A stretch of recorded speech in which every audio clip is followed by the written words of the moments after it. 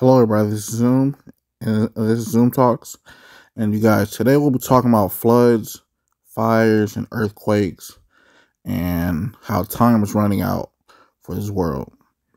And you guys, we're gonna start off with Reuters article, and it says Tropical Storm Hillary. Oh, by the way, I'll link all these articles in the description. Tropical Storm Hillary unleashes flash floods in California. I'll read a little bit of this. Tropical Storm Hillary unleashed furious flash floods east and west of Los Angeles on Sunday as the system made its historic arrival in California after barreling through Mexico's Baja California peninsula with deadly force. And it said one person died in Mexico. Admin reports of the flash flooding in the peninsula. Even some roads were swept away. So that is unfortunate that somebody died. And yeah, these hurricanes and floods are unusual in California because California is usually a hot place or warm place, and they don't. Well, yeah, California doesn't get too many hurricanes, and I'll go on to the next article. It's Fox News. It says Southern California residents feel 5.1 earthquake as Tropical Storm Hillary descends on the region. And a 5.1 earthquake shook Southern California on Sunday afternoon as much of the region began to feel the effects of Tropical Storm Hillary. So you guys, these earthquakes is very, and like these earthquakes are picking up. It's like almost every day these earthquakes are happening. And Luke, I'm gonna switch over and take a break from these articles and switch over to follow me to Luke 21:11. Luke 21:11. It says, "And great earthquakes shall be in diverse places, and famines and pestilences, and fearful sights, and great signs shall there be from heaven." So when I hear fearful sights, I think of tornadoes, hurricanes, floods. That's what I think. And I believe Jesus is talking about the last days. The last days. And I'm going to read two more articles. Then I'm going to go to the book of Matthew. So I'm going to go over to USA Today. Give me a second. Put this in real quick. And it says the next Maui could be anywhere. Hawaii tragedy points to U.S. wildfire vulnerability. The deadly wildfires in Maui reveal a vulnerability in the United States that is increasing as quickly as threats from climate change. So they love to use that word climate change on just about anything. And this isn't climate change. Let's see two things.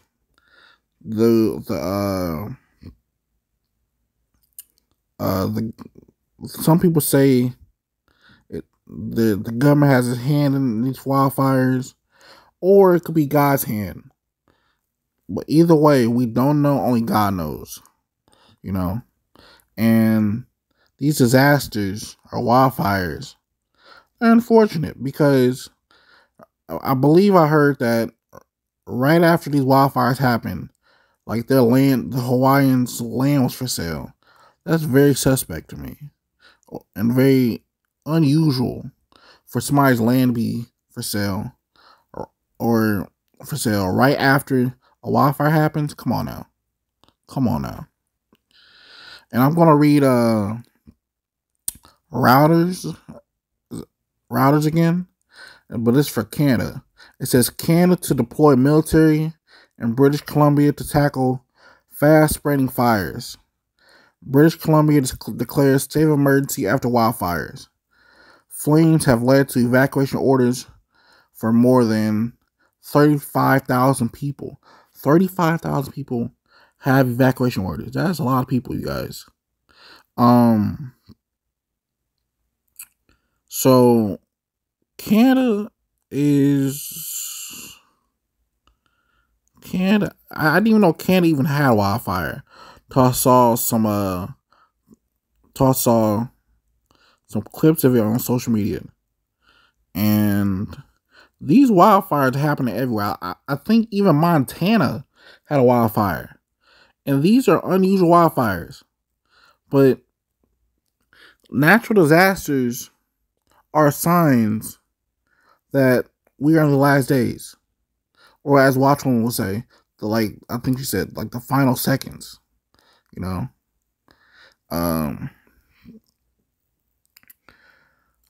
For Matthew 24:38, it says, so switch over to Matthew 24:38, and this is Jesus' words. For as in the days that were before the flood, they were eating and drinking, marrying and giving in marriage until the day that Noah into the ark. And I'm gonna reread that because that's very important. For as in the days that were before the flood, that's when God destroyed the earth. Or they were eating and drinking and marrying and giving in marriage until the day that Noah entered the ark. So basically, people were doing whatever they wanted, and God was about right before God. Excuse my words not coming out. God was going to destroy the earth. Or words not coming out right. And Noah, he said that I am going to be out of here. There is no way I'm going to get caught up in that flood. And you guys, we are seeing signs like earthquakes, floods, hurricanes, fires, just like the days of Noah. Just like it. And these are signs, you guys. These are signs. The book of Genesis, Matthew, and Luke tells us the signs, you guys. We have to be aware of these signs. And we have to continue to have faith, continue praying, continue meditating on the word of God. Because if we don't, we're going to get caught slipping, and who knows? Only God knows what's going to happen tomorrow. Because the rapture could happen tomorrow, or you may not wake up tomorrow. Who knows? We don't know. No, nobody knows. There can be a black swan event, something like the pandemic happens again. Nobody knows. And actually, I seen an interesting video about the pandemic, about how they're gonna bring back masks and stuff, lockdowns. That's a whole different story. I might do a video on that. I might not. But you guys, keep reading your Bible, because once you start reading your Bible, you sort of drift away from the Lord. And you don't want to drift away from the Lord. You want to be friends with the Lord. And I read an interesting scripture, you guys. One day, have you guys ever had like a rough day, right? And you were looking for you were looking for a scripture that can make you feel better. Read John 15:15. Go to John 15:15. And this is red text, Jesus' words. Henceforth I call you not servants, for the servant knoweth not what his Lord doeth, but I have called you friends. For all things that I have heard of my Father, I have made unto you. Jesus calls us friends. We're still servants. We still serve the Lord. Excuse me. But he called us friends. Excuse me. My throat's going out. But yeah. Jesus called us friends. That is very interesting to me. And that is very important. Because he doesn't just see us as servants. But it's almost like, we got to think about you guys. When you pray, you have a relationship with him, Jesus. You have a relationship. It's like dialogue. You speak, he speaks, you listen. You listen, he listens.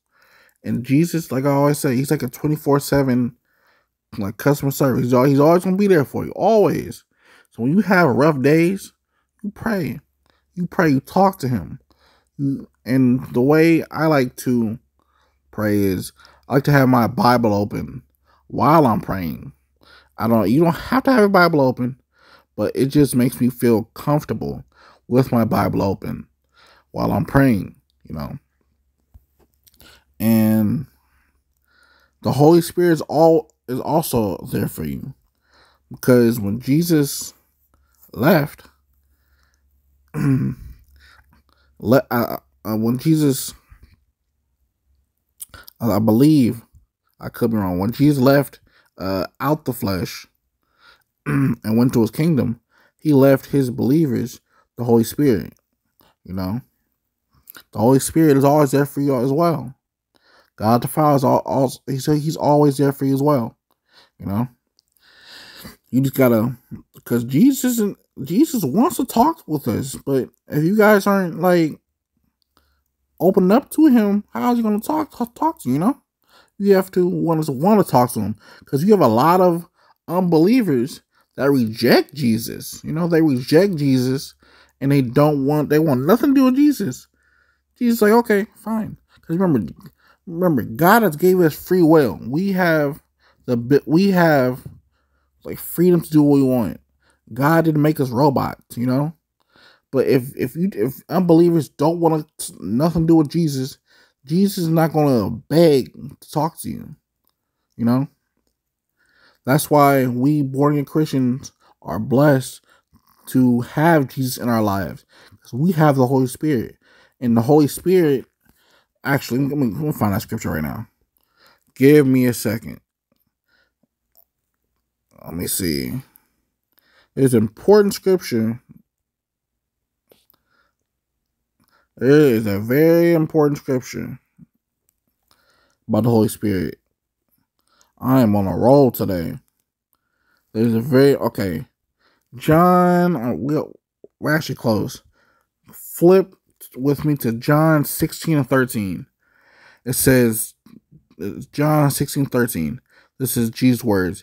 Howbeit, when he, the Spirit of truth, is come, he will guide you into all truth, for he shall not speak of himself, but whatsoever he shall hear, that shall he speak, and he will show you things to come. So I'm going to read that first little snippet right there.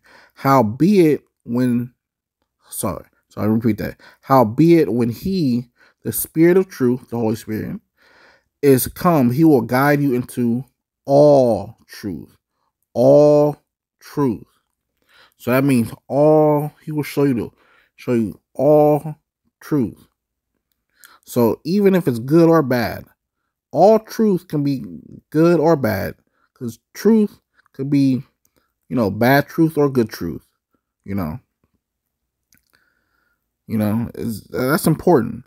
But I think I'll leave it right here, you guys. And you guys keep praying, keep looking for the rapture, keep your relationship with God close, and stay blessed. That's all I want to tell you guys. God bless. Like, comment, subscribe.